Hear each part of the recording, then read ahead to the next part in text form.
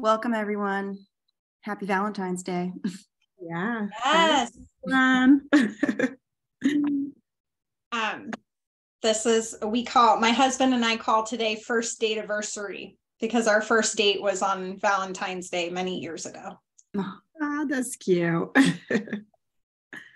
Yeah. All right. Well, Hi, Nicole. Hi, Dan. Hi, Don. Hi, Michelle. Hi. Hi, Holly. Hi, Scott. All right, should we go ahead and get started? We got a lot of content to get through today. I know. I was just waiting. I've seen some folks come in, and hello and welcome to the Homeroom Network Community of Practice, our 7th session together. And today we're going to be talking about establishing and sustaining nutrition efforts for students experiencing homelessness. So as always, we're going to do a little bit of a welcome. I know a lot of us know each other by now, but just to connect, go ahead and say hello in the chat box, and please share your name and pronouns, your district, and how have you been practicing self-care this winter? So you should be able to see that on the screen, give you a little time to type that up.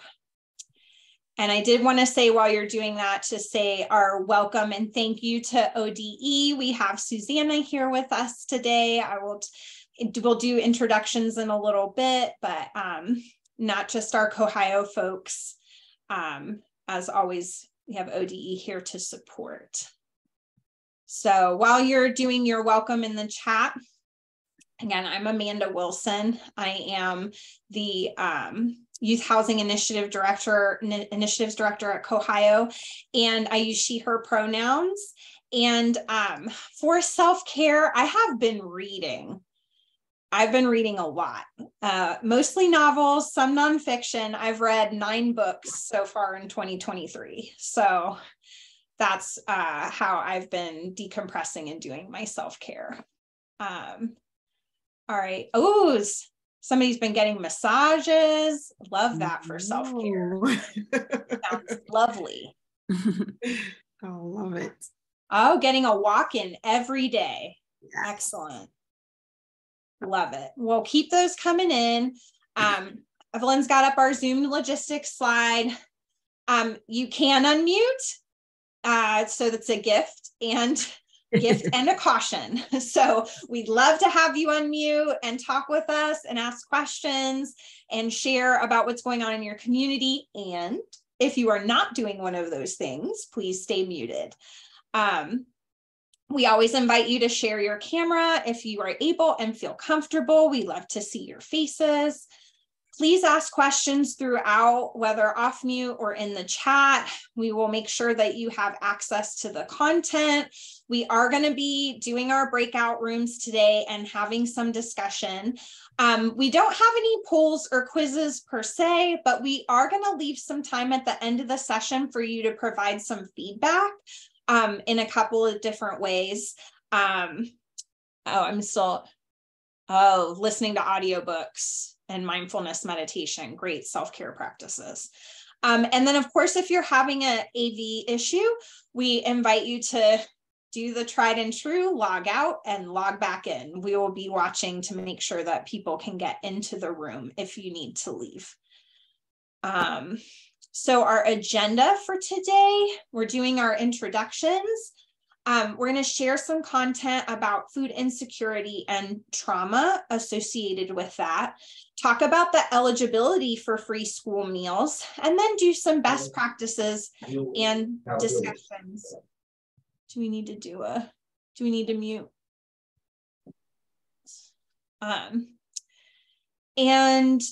So some in-school nutrition services, providing food outside of school, and then our closing and resources. I still love to see these self-care practices coming in. So we've got another vote for mindfulness and also yoga, very relaxing.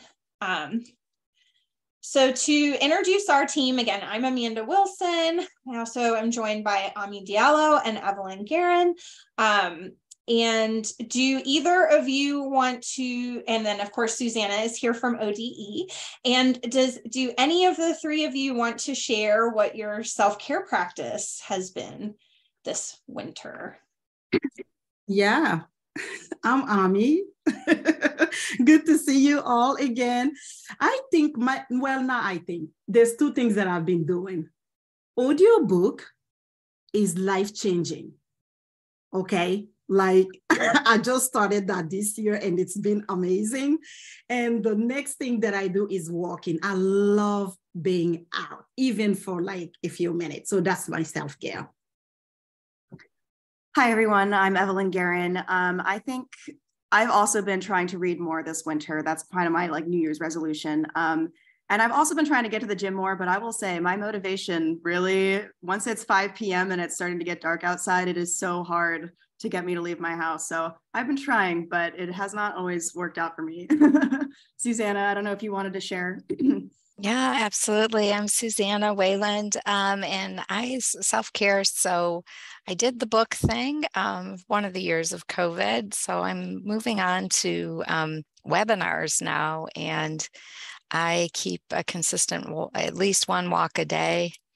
And when I can't get out, I do a little bouncing on a mini tramp. So love it. My sister does the trampoline. She loves it. It's hard. I tried it at her house. I was like, you're bouncing on a little trampoline. I was like, man, I'm sweating. My heart is racing. It's a real workout. It is good for the lymphatic system. Awesome. Well, thanks for sharing those and coming off mute to introduce yourselves. Thanks to everyone who is sharing in the chat. Please continue to feel free to introduce yourself, share the area you work in, and also your winter self-care practice. And with that, I am already 2 minutes over my allotted intro time. So I'm going to turn it over to Ami to get us a little more serious and into our content for today. Thank you so much, Amanda. So the U.S. Department of Agriculture uses the following definition of food insecurity, right? The limited or uncertain availability of nutritionally adequate and safe food, or limited or uncertain ability to acquire acceptable food in socially acceptable ways. So while accessing food, as you know, is challenging for many families with children, especially in this climate with high food prices, families experiencing homelessness often face additional barriers because of high mobility and lack of transportation. And we are all aware of that. And as we all know, consistent access to sufficient quantities and quality of food is vital for a child's physical, mental, and emotional development, right?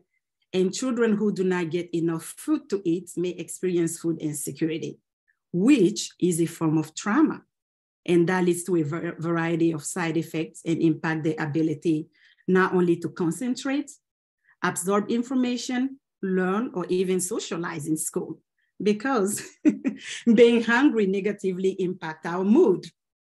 And it also can manifest as anxiety about or a preoccupation with food, impacting the ability to develop food regulation skills, right?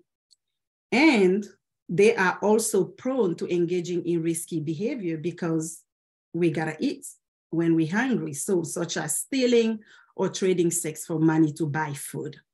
And all these experiences have the potential to like aggravate trauma, right? So next slide, please. So student experience, I'm sure like you are all aware of this already. Students experiencing homelessness are categorically eligible for free school meal through the Richard B. Russell National Lunch School Act, right? And these students and their families do not have to complete an application for free meal. The U.S. Department of Agriculture policies allow for automatic enrollment of these students, which is known as direct certification, to ensure they receive meal quickly. So how can you expedite the delivery of nutritional benefit to schools? You do that by providing student name. If necessary, provide additional information such as maybe their birth date or student ID number, effective dates, or signature of local liaison. And all of this can be sent through fax or email. Or you can also use an electronic data match that includes this information, which is also acceptable, okay? So once the above documentation has been provided to the school nutrition program, the student must be directly certified. And one thing that you have to keep in mind is school meals personnel do not have the discretion to decline directly certifying children who have been documented to be categorically eligible. So let's say the liaison is not at school on that day, and an administrator knows that a student is experiencing homelessness, but is concerned that there might be a delay in obtaining documentation from the local liaison. So what can the administrator do? You complete an application on behalf of the student so the student can begin receiving free meal immediately, and then follow up with the liaison to obtain the documentation, the needed documentation. So in the line of work that we all are in, we know confidentiality is vital in our work. And information about student eligibility status should not be shared without parents' consent, right? But as always, there are a few exceptions to the rules, such as sharing information with other school district or program when a student changes school. So usually when a student changes school, we always wondering, can we share information with this new district? Yes, you can. Those are some of the exceptions. Sharing name and meal eligibility status with person connected directly with the administration or enforcement of a federal education program, or local means tested nutrition program with eligibility standard compared to those of the school meal programs. And those are like Medicaid or the state child health insurance program, also known as SCHIP.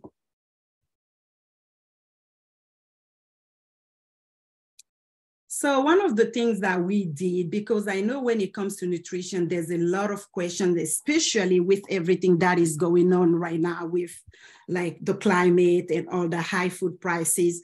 So we gathered the National Education Center of Homeless gathered some like FAQ, and we decided to share some of those with you. These are some of the questions that district usually ask them, so they gathered them in one place, and you can also find this brief link in the resources slide at the end of this slide. So the first question is to know if public schools that do not have school meals program are obligated to provide food to students experiencing homelessness. And as you can see, the answer is no. There's no obligation to provide with food if a school does not have a federal meal program. But however, many schools choose to provide meal by partnering with other school district and community partner, which actually can be an excellent way to improve achievement, because we want to make sure these kids are fed. And Evelyn will elaborate more on how to go about the collaboration. And the second question that people have been asking are private schools obligated to provide food to the student experiencing homelessness, or is the local public school obligated to provide meals to those students? That's two questions. The first question is a no. Private schools are not obligated to provide meal to the student. And the second question is also no, public schools are not obligated to provide meal to students experiencing homelessness that attend private schools. Okay. Next slide, please. So 2 more FAQs. So this one was asking, how should unpaid meal fees from before a student is identified as homeless be handled? So once a student is identified as experiencing homelessness, they are categorically eligible for free meal regardless of unpaid fees. Okay. The next is, if a student experiencing homelessness changes school, does the student continue to receive free school meal in the new school? Once a child is certified, a student is certified as eligible to receive free school meals, he remains, any questions? Oh, okay. It remains effective for the remainder of the school year and continue up to 30 days of the following school year or until a new eligibility determination is made. Good? Okay, awesome.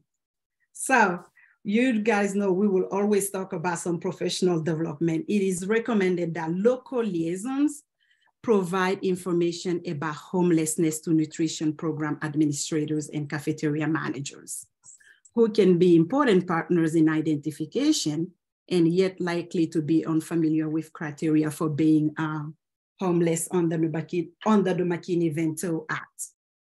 So why it is the local liaison who is authorized by the McKinney-Vento Act to make the final determination of eligibility and to provide documentation to school meal staff, nutrition and cafeteria personnel can actually play a vital role in identifying students experiencing homelessness who have not yet been in contact with the liaison, okay? So many local liaison, what they do, they provide training for child nutrition personnel, register and other school and district staff member who may be in position to ensure that these eligible students are receiving free school meals, okay? And also, it is important, one of the things that is important for local liaison to keep in mind is this training that they offer to staff member needs to cover topics such as common signs of homelessness, because there are so many of them, right? How to refer children to the local liaison, because those are some of the things that we assume everybody is aware of, but not necessarily. And understand the local procedures for connecting eligible students to free meals and other services. Okay, comparable services. When it comes to comparable services, the law is very clear.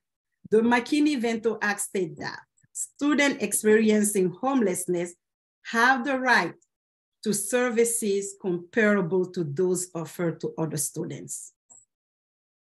And because of that, district must provide these students with nutrition services equivalent to those provided to permanently housed students. The law is very clear on it. Okay. I know I've been talking for a minute. So now we are gonna go over nutrition requirements. This is gonna be an opportunity for you guys to network. We're gonna have a discussion about current challenges in your district in meeting these requirements and consideration for addressing these challenges, okay? So we're gonna give you 10 minutes in breakout room to discuss the following question. The first question is, what challenges is your district facing in providing nutrition services to students experiencing homelessness? That's the first question. The second question is, how do you work with your nutrition and cafeteria personnel to identify students experiencing homelessness? And the third question is, does your district have specific nutrition services available for unaccompanied homeless youth? So please take a picture of these questions if you can before going into the breakout room. We will also make sure that we broadcast them so you have them. And please designate someone to report out, because we want to hear how you guys are like dealing with these challenges. Evelyn, can you please put everyone in the breakout room? Thank you so much. Yep. Thanks, Evelyn. Welcome back, everyone. So anyone would like to share some of these challenges? Please feel free.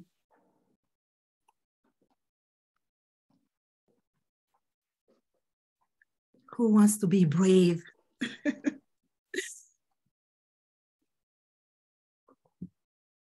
All right, I'll go. I'll be brave since no one else will.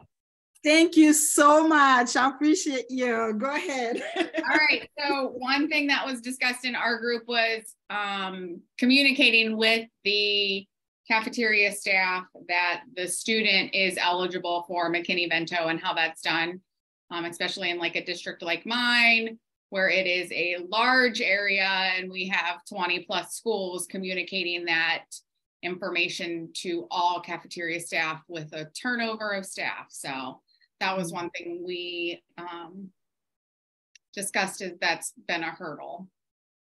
Okay. Thank you so much, Michelle. Michelle, what district are you from? Oh, I'm with Canton City. okay. Yeah. Thank you for sharing that. I'm wondering, probably others have that even in small districts. So like giving consideration to meetings at the beginning of the year about flow of communication can be really helpful. But thank you for your comment. I think most of us missed that because it took so long to put us back into the room. So whatever was said just a few minutes ago before Susanna, at least I think the others in my room didn't hear. So it was just the reflection that the need to have communication with the nutrition staff when eligibility is determined, and what that looks like in a big urban setting or just in a big school district. How do you manage that and then navigate that and ensure, even with high turnover in the nutrition staff? Yeah, that was the comment and the challenge. Thanks, Susanna. Anyone else? I know you had great conversations. I'll share from one concern that we had was the concern that the funding from COVID, like their benefits would run out, and you know, from food pantries or I think it was mainly from food pantries. I don't know if someone in my group wants to respond. But another concern like I had was, you know, are we in our school district, we used to have food packs that went home on the weekends. And I don't necessarily know if that's happening anymore. And that's something that I need to bring up to our nutritional staff. But I think the concern was the funding for that programs had from COVID relief funds, and they're just not having those anymore. Or families that had extra benefits from the COVID relief fund, and they're not receiving those benefits anymore.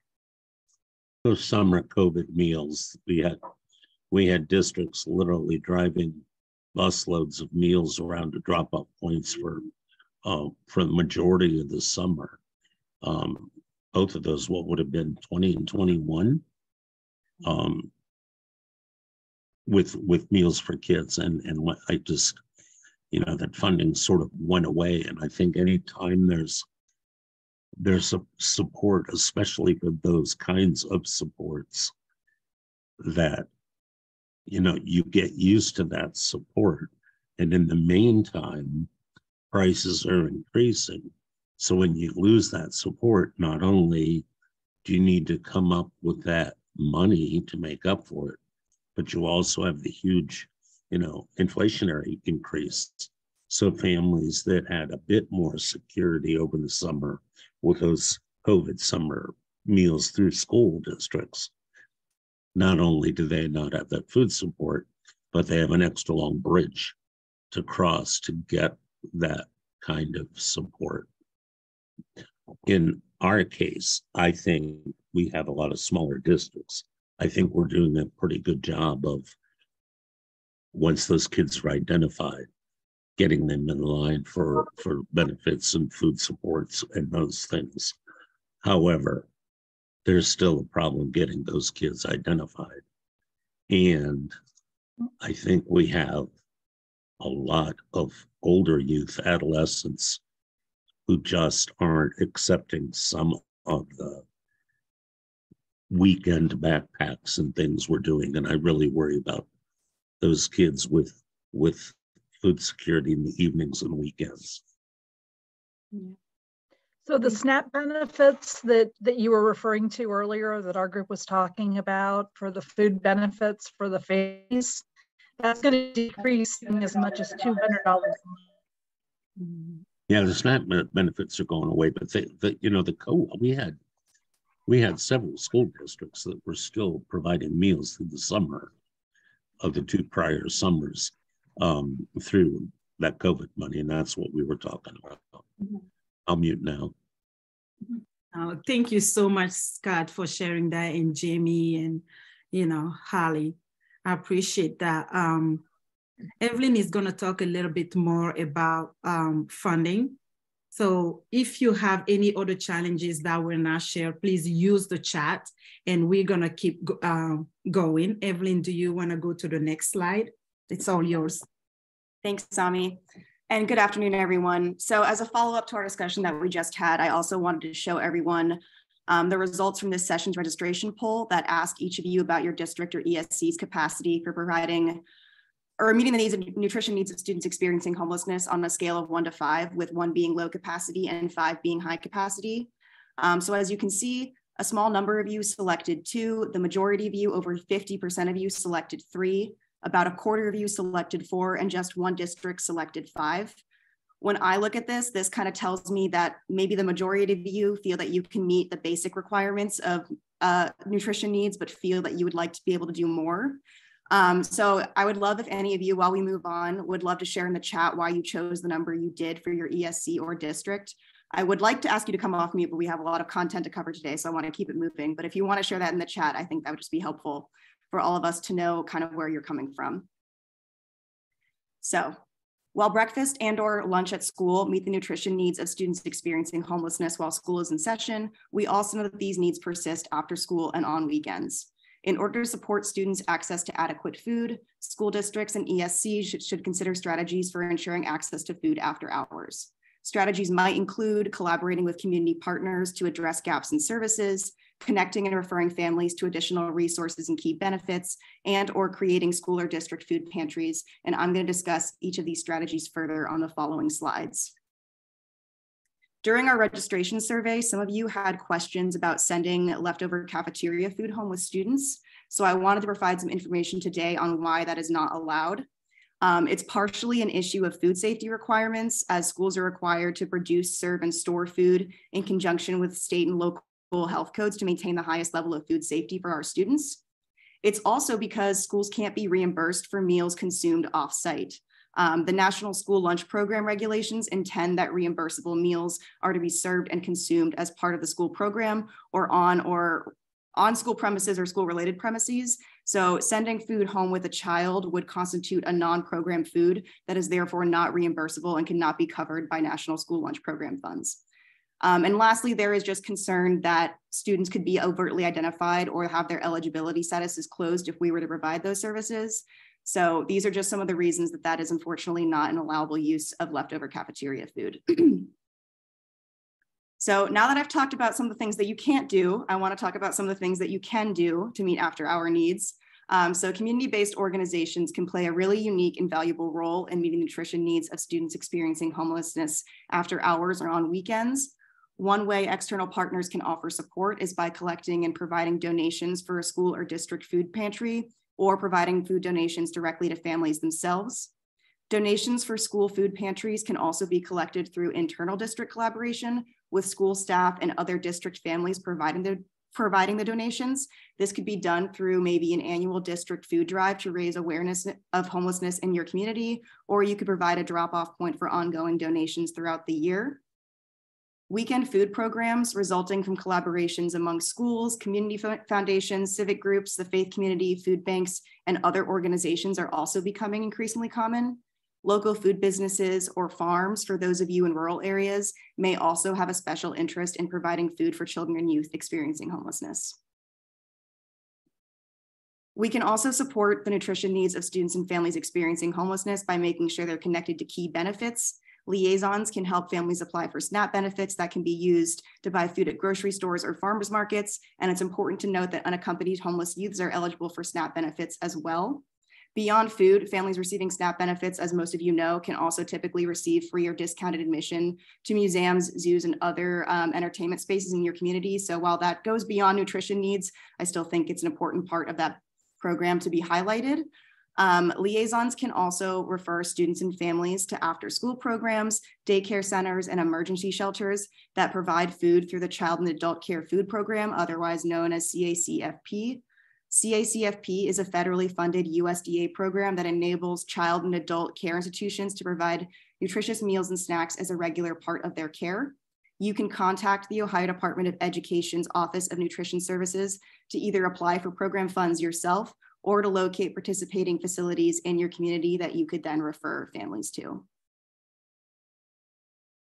When other sources of food are unavailable, districts may use Title I Part A funds and McKinney-Vento subgrant funds to pay for food.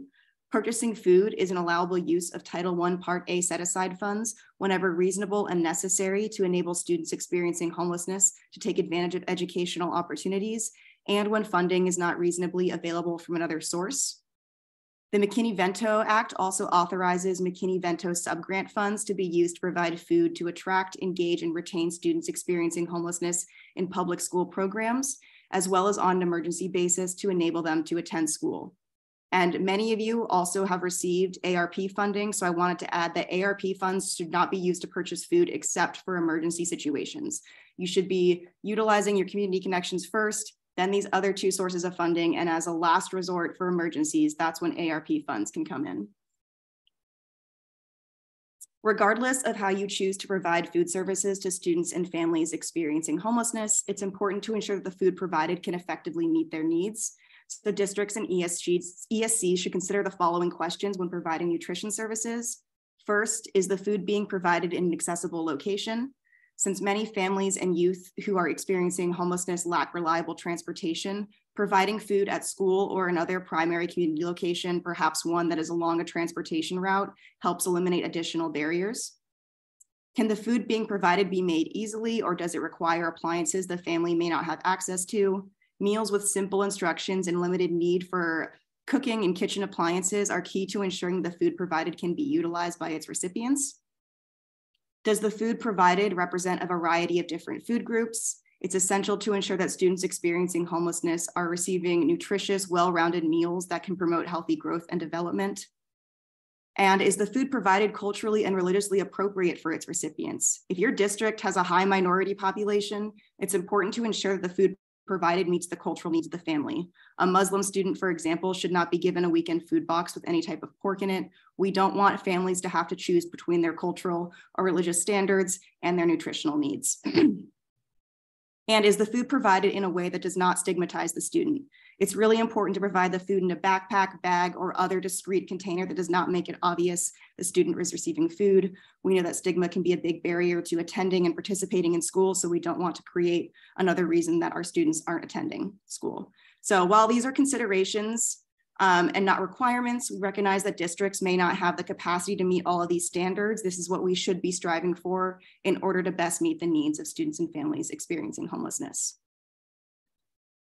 So now it's time for us to get back into our breakout rooms for another discussion, this time about your strategies for providing food services after hours and on weekends. We're going to give you another 10 minutes in breakout rooms to discuss the following questions. The first one is, what are your districts or ESC's current practices for meeting nutrition needs outside school or service center hours? The second is, where might there be opportunities for collaboration when it comes to providing nutrition services for students experiencing homelessness? And the third is, how does or could your district ensure that food provided to families is of good quality and culturally appropriate? Or how does your district avoid stigmatizing students and families when providing these services? So please take a picture of these questions so that you have them. We'll also broadcast them in the chat, but this way you're ready for conversation right when you get into your breakout rooms. And please also designate a group member to share the key points of your discussion with the group when we come back. So I'm going to go ahead and stop sharing.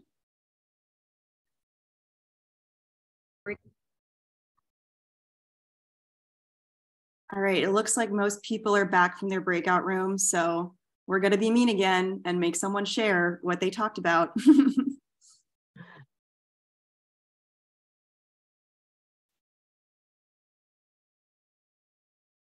Yeah, we know we only have a few minutes left, but we'd love to hear from someone about some of what you've discussed.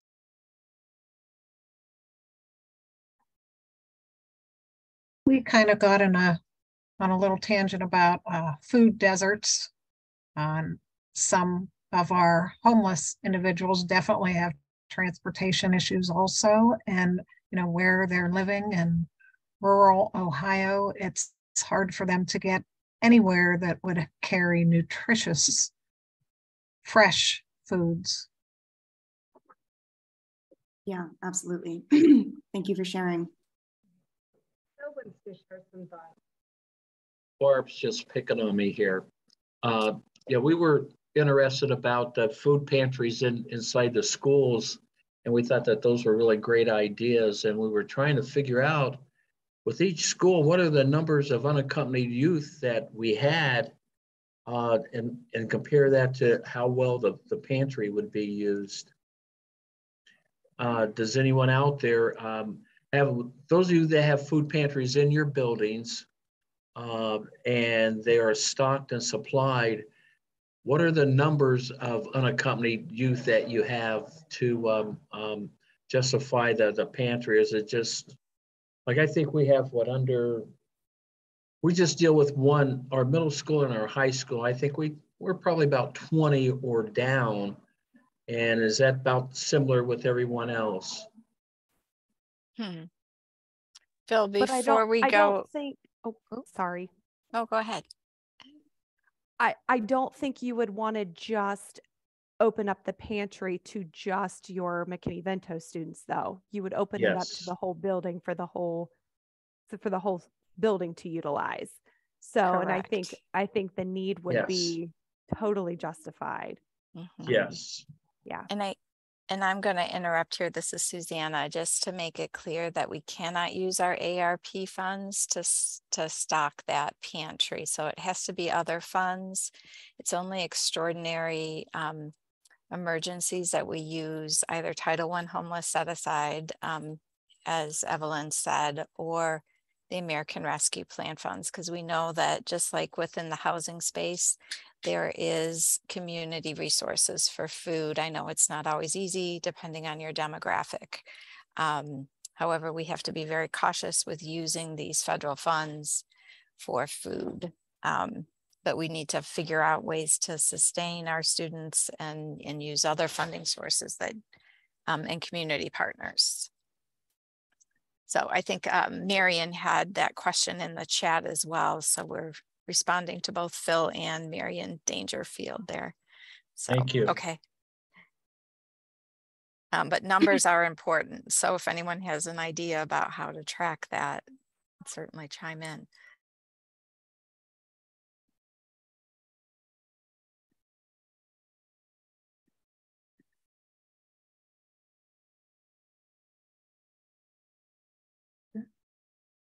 Any last thoughts? Excuse me. Any last thoughts anyone wants to share before we move on? I know we're almost at the hour, so I don't want to keep anyone over time, but we also feel like this is a really beneficial part of these communities' practice. So. During our breakout group, somebody, her name is Dawn, brought up this amazing idea of families that are staying in hotels. You know, they're struggling with getting resources to be able to cook for themselves. And, you know, like, it's really hard when you only have a microwave. So they actually had collected crock pots for people. And so being able to actually have that ability to cook, because we've been just seeing a lot more with our shelters filling up, a lot more of the families staying in hotels. And I just thought that that was an amazing idea. So I just wanted to share that. Yeah, thank you so much for sharing that. That is a really awesome solution. One that I hadn't even thought of, but crock pots in a hotel room is a great way to make really healthy, sustainable meals. And I want to clarify, those crock pots were donated. We did not buy those with the money, the grant money. That ODE is always listening, aren't we?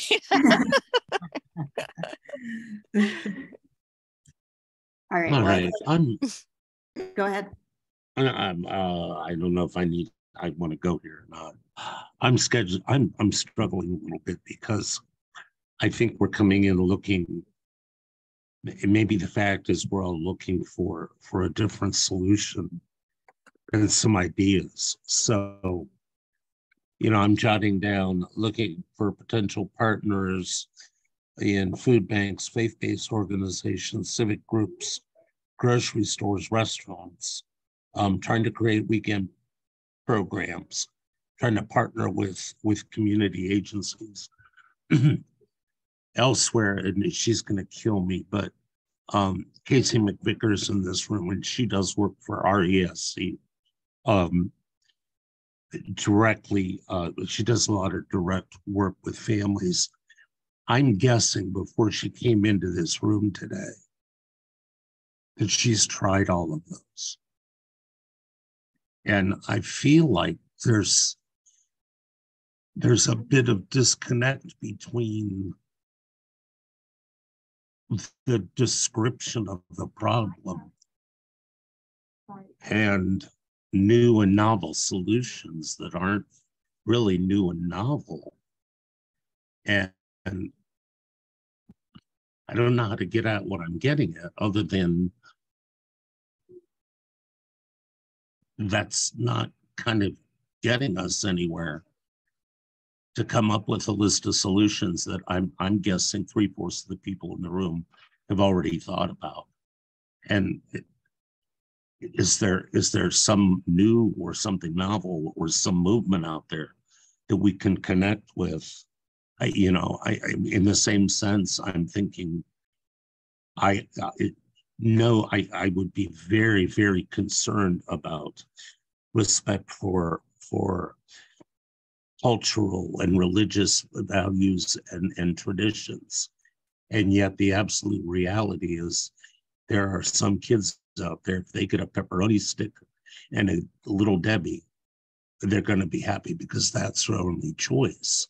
So I feel like there's a big description of this problem that really isn't getting at the reality of the problem and the roadblocks that are there and trying to solve it.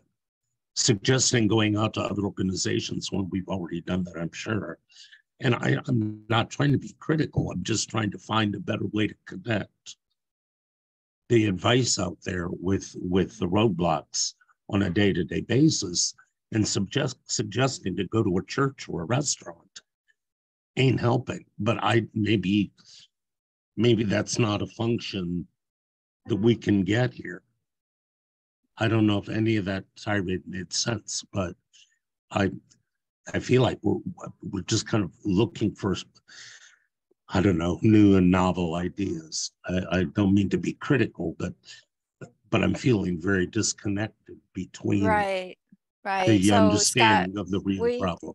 Right. So part of this community of practice is to come together, and we won't always solve all the problems, but what we can do together is acknowledge there is a problem and a challenge.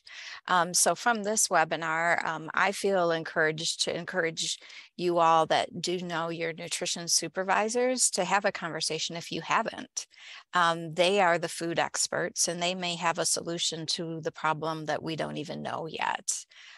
So I think some things I've learned is sometimes we don't know what to ask, but I think right now we have an opportunity to connect with our nutrition staff if you haven't done that already, and just listen and see if there could be an innovative solution to some of the issues. And I know COHHIO and I will take this back to the drawing board and see if we might be able to scour Schoolhouse Connection and other national sites to see what else may be going on around the country.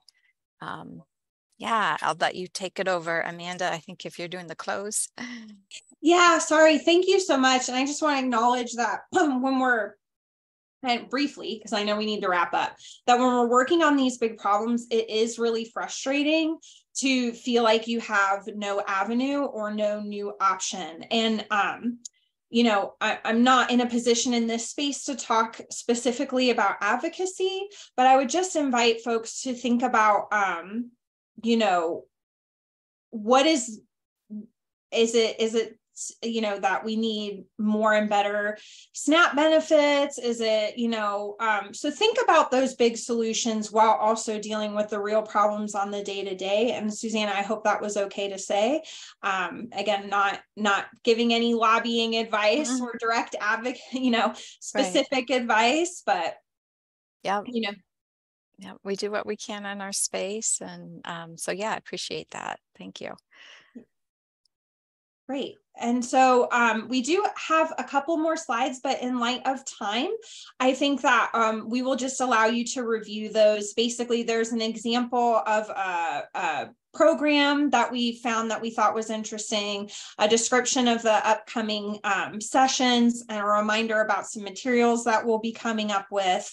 And a link to, so we invite you, if you haven't already, to complete the Course to Home Community of Practice survey. That's going to help inform our efforts going forward. So that's a great place to provide us with your feedback on what would be useful in this space. We also just have a specific feedback survey for this session that I think Evelyn or Ami can also put in the chat. We always are looking to spotlight your district or ESC in the work that you're doing. So if you have an innovative solution, we encourage you to reach out to us to you know, so that we could share that and highlight the work we're doing in this space or in our newsletter. And then we'll, of course, have also a list of resources. And please continue to send your technical assistance requests to homelesseducation@cohio.org. We love to work with you, find out what's happening in your communities, and see how we can best support you. So that was really quick, but we're almost 10 minutes over. So we'll stick around in case anybody has, you know, some questions for us here at COHHIO. We'll hang out for a couple minutes, but thank you. I think we only lost a couple people going over 10 minutes. So thanks so much for being here. We appreciate all of you and hope that you have a great rest of the day. Thank you, everyone. Thank you, everyone. Have a great day. Thank you.